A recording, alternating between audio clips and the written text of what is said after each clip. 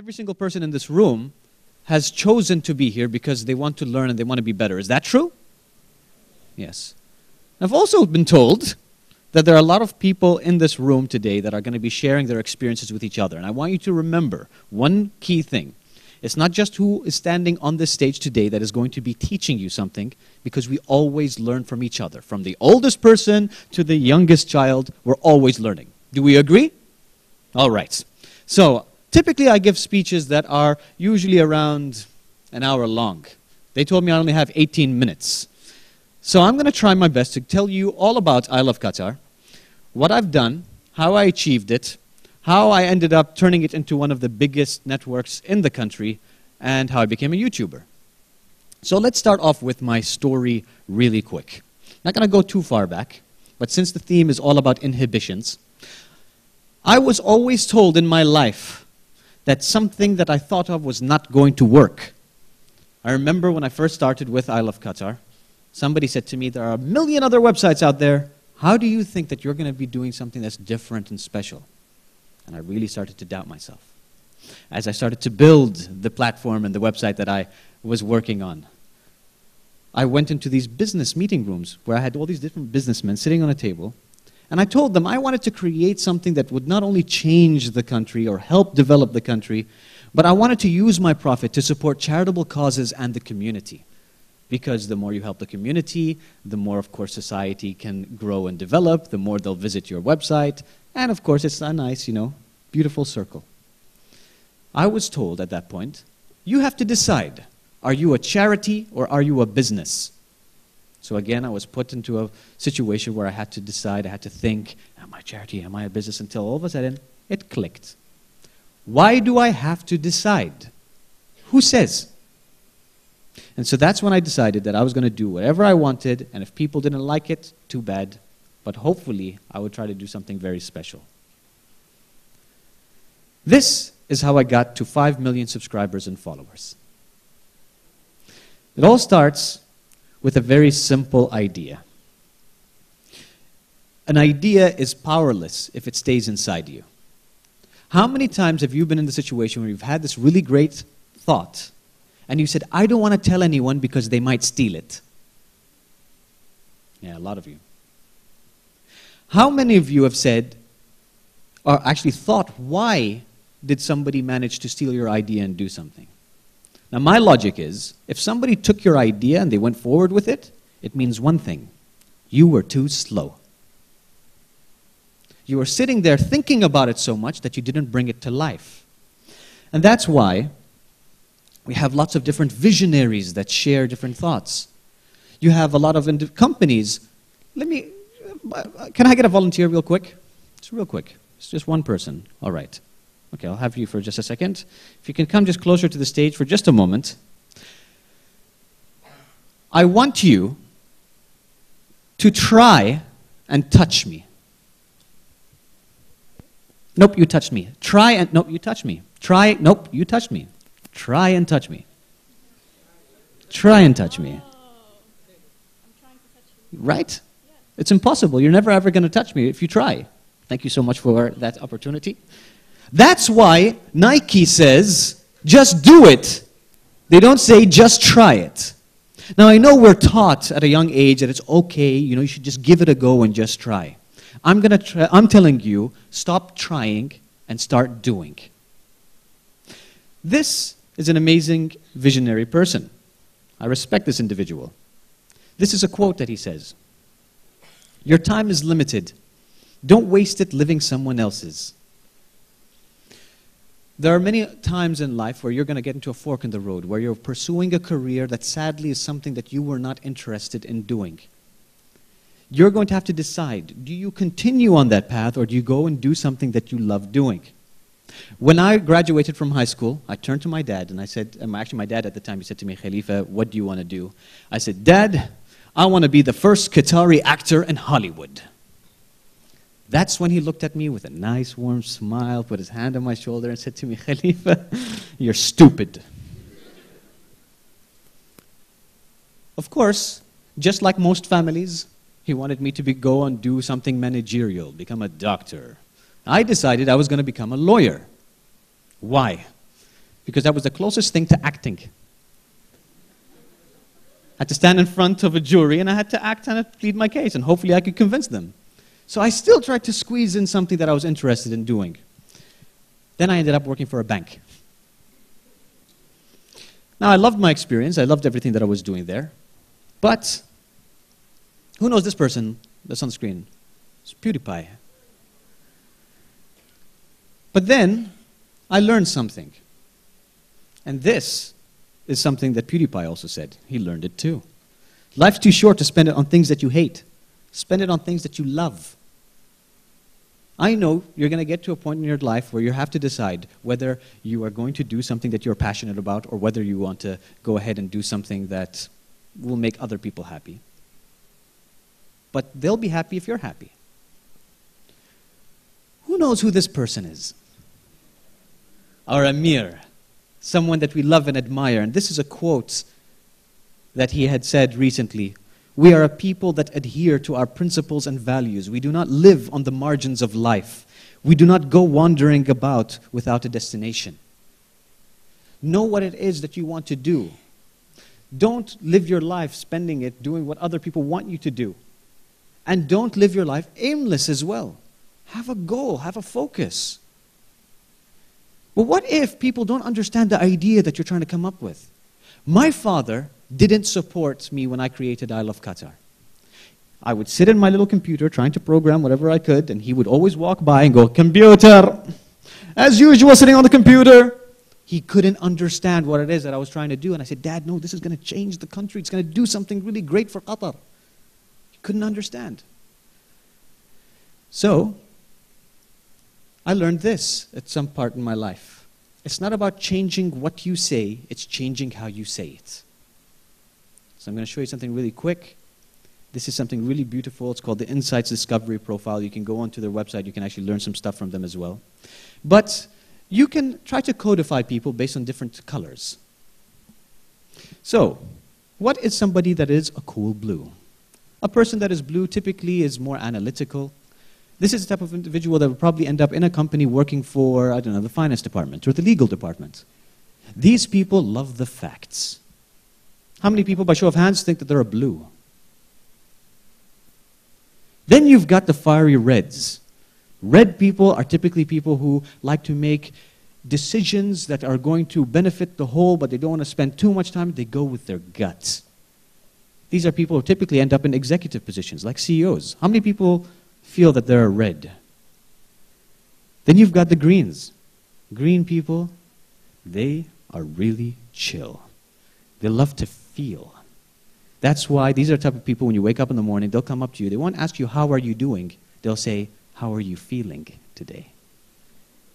These are people who end up working in organizations such as, I don't know, let's say in therapeutic positions. Maybe they're working in HR. Maybe they're counselors. These are people who are very empathetic. Then you've got the sunshine yellows. These people are super passionate.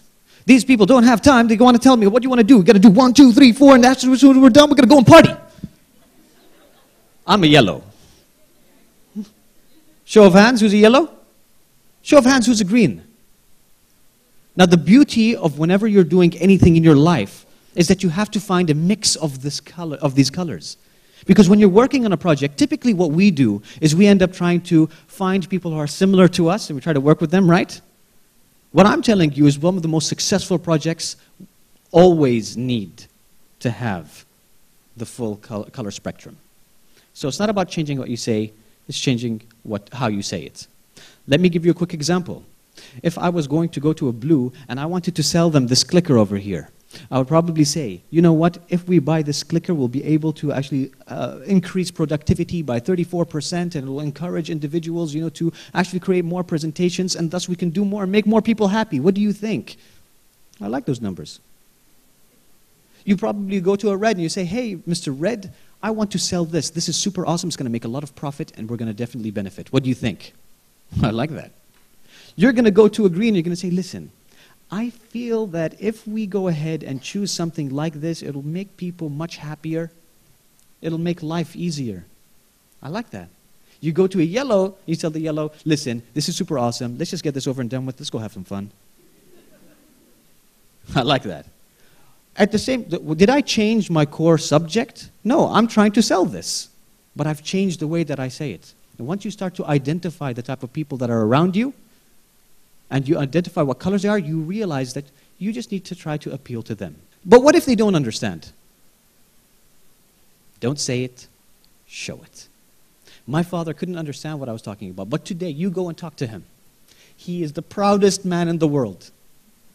Because I did what I wanted to do, and I showed him. I let him see something that was tangible, physical, was visible, and now he believes in it. How do you explain this? This is Hamid Al-Ammari, he's my partner. He's in a show called Q-Tips. If you haven't seen it, please do go ahead and watch it. It's all about teaching culture in a very simple and fun way. How do you think Hamid would have went to his dad and said, Dad, I want to go get on a camel and go to Burger King? But you know what? The reason why he did this was to showcase how, one, we're a very fun society, and it got millions and millions of views. And everybody said, wow, look at the people in Qatar, they're so fun. Sometimes you just have to do it so that you can explain it. Some things are unexplainable. So how big is the network today?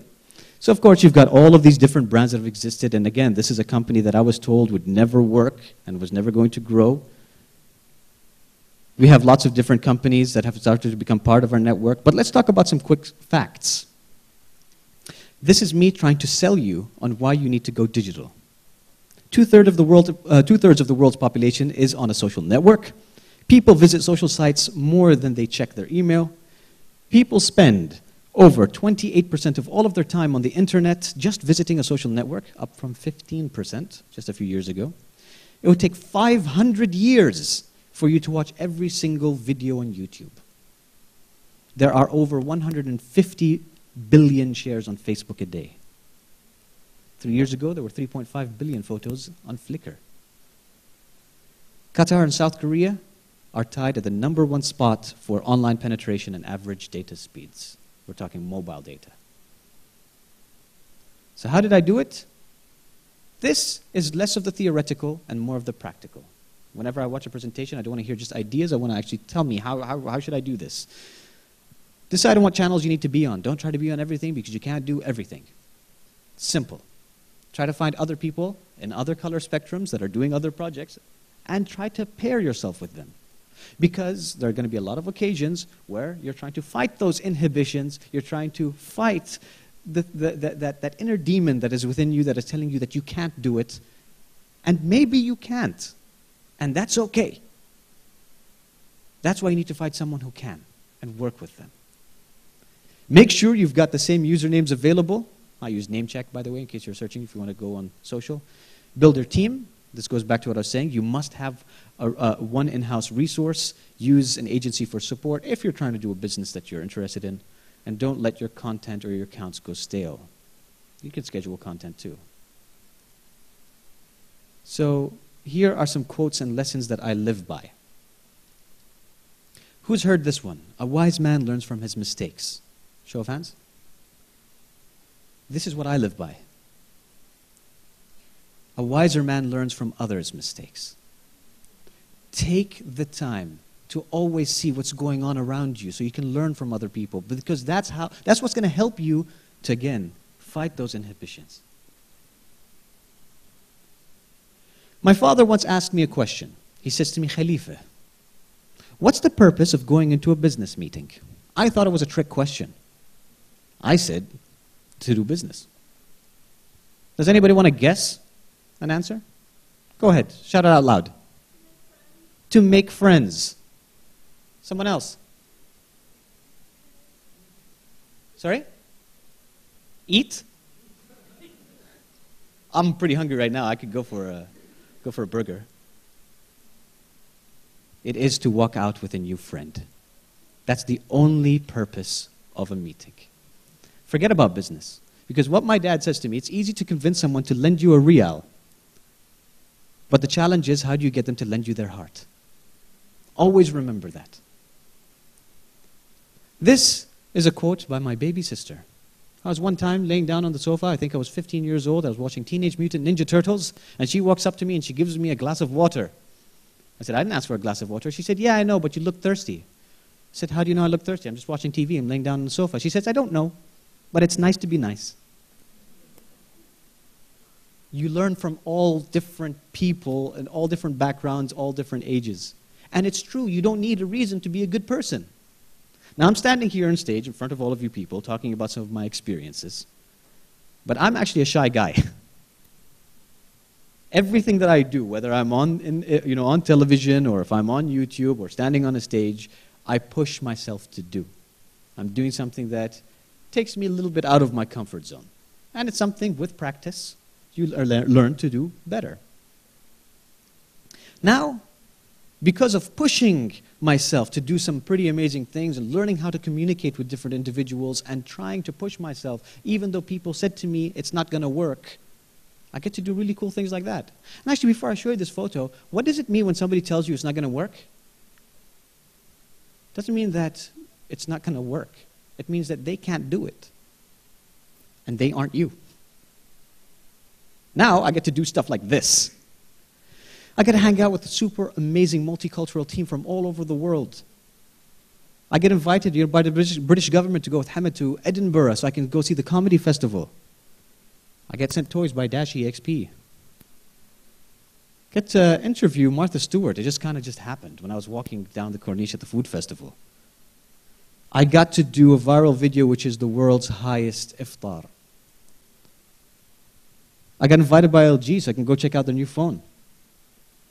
Got to hang out with FozyTube when he passed by QTube, a space that I created to help people create cool content. I got invited to go to Prague, and I got to sit in front of this wall, which was all about people sharing their expression.